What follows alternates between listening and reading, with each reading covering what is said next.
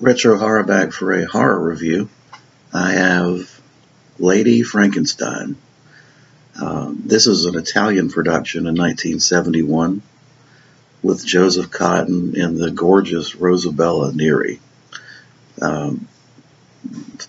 It's very much a Euro horror along the lines of Hammer, but a lot more nudity, and it just has a much more of a Euro trash feel than, say, the Hammer stuff, believe it or not. This film was desperately needing of a Blu-ray release with some special features, because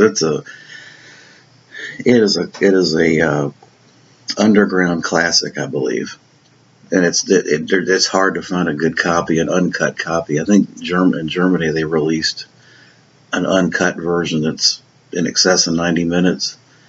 This cut is a rip of the VHS from Sinister Cinema. It's like 83 minutes. But the movie's a lot of fun. I mean, if you like Euro horror and you like Italian horror and you like Rosabella Neri is beautiful to look at. Lots of nudity, lots of crazy, wacky Frankenstein type stuff. It's well worth your time.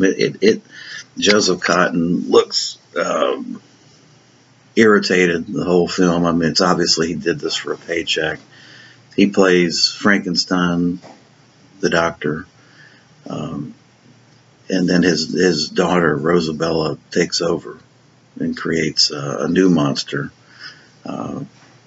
with the normal results. You got the standard cliche of the villagers raiding the castle and setting it on fire, and two monsters fighting it out, and so it's got all the normal stuff that, if you like the Universal horror films from the 30s and 40s, and you like Hammer, you'll like this.